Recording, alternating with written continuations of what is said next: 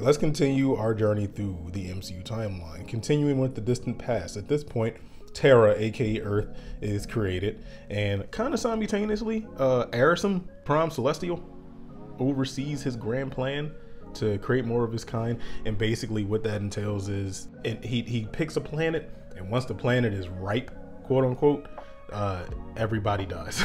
and the seed, the new Celestial is born. The Yggdrasil tree, which basically became the home to all the 9 realms and collectively connected them. But we have a TVA alert, Ms. Minutes in the building. Apparently Asgardians live 5,000 plus years, which is wild. Can y'all imagine living that long? Then we have the rise of Asgard. Asgard has been established at this point, which is actually really cool to know. I didn't know it was established.